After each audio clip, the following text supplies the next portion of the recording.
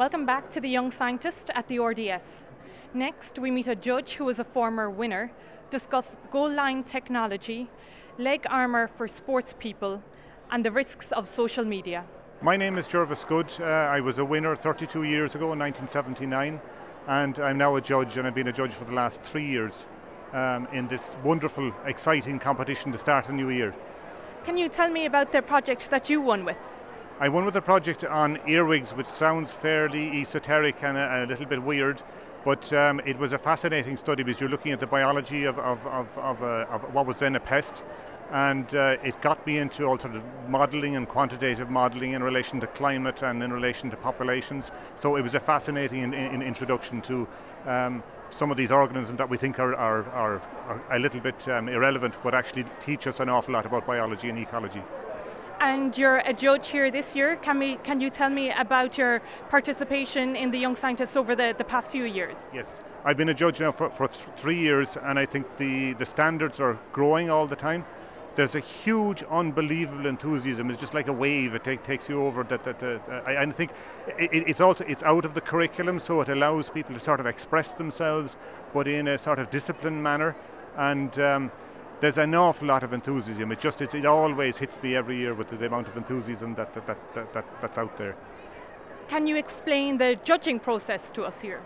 Yes, well, the judging process, it's balanced in that there's 3 judges for every project as a minimum, and so that there's any judge who would tend to be a little bit overmarking or undermarking, that will be balanced. That will be balanced out.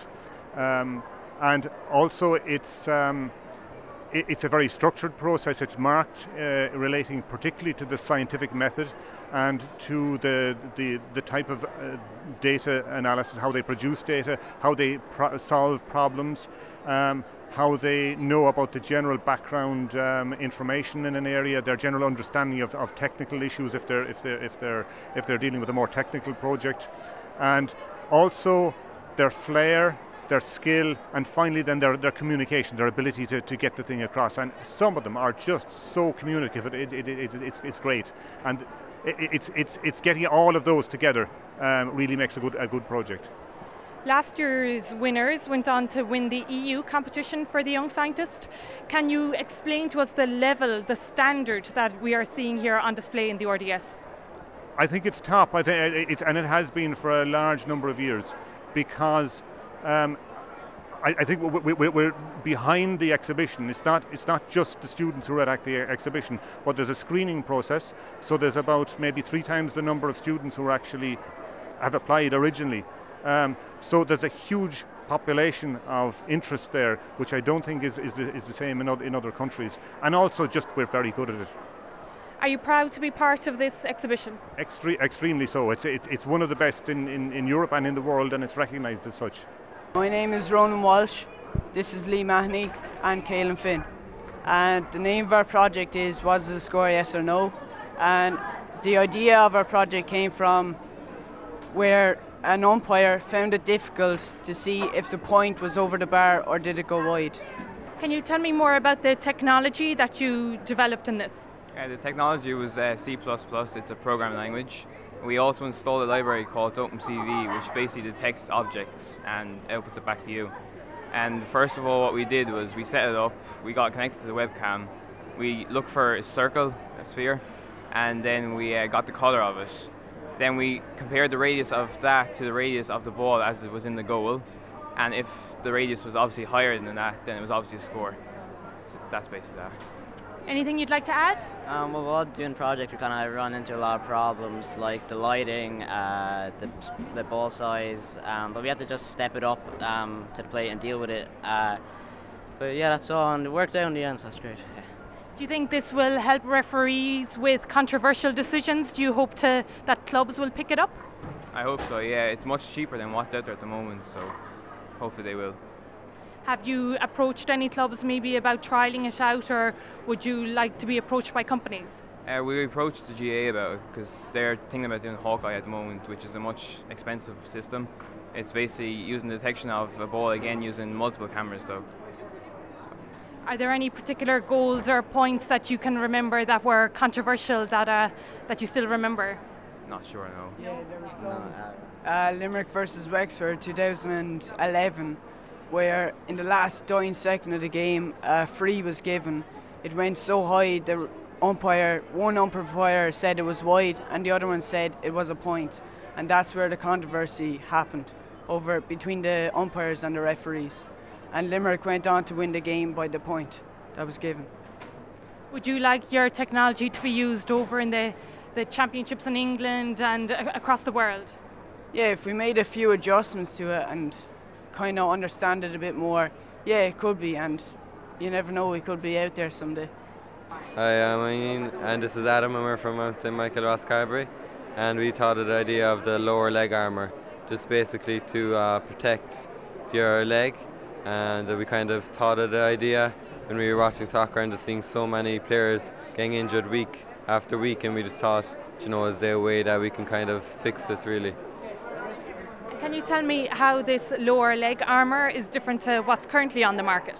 Well, basically it protects the knee, the shin, the calf and the ankle all at the same time, while being lighter and stronger than what's currently on the market. So with the materials that we've used, it's basically a revolution in the shin pad that's currently there. Can you tell me about the materials that you did use and the flexibility? We've used carbon fibre as our main source of protection and neoprene rubber as an underlayer for it. And the flexibility is because the carbon fibre is in discs, so it allows full movement of the leg while still giving you full protection. And have you got people to try this product out? We've gotten some under 14s that we coach to help us by just wearing it and telling us how it felt on their legs and was it flexible and stuff like that, and all the results came back positive about it. So what are the next steps? Do you hope to develop it more? Do you hope to get it out on the market? We would hope to come back next year anyway with a finished product, a better enhanced version, and hopefully have it on the market soon. We would prefer nearly to sell it to a sports manufacturer who would then produce it and sell it to shops. My name's Claire Waltz, this is Saoirse Riley and Isha Driscoll. We're from Loretto High School Beaufort in Dublin, and our project title is So You Think It's Only Your Friends, Think Again. Our project idea is social media awareness and to aware people about the dangers of social media and where your information goes on social media sites such as like Facebook, Twitter, Instagram.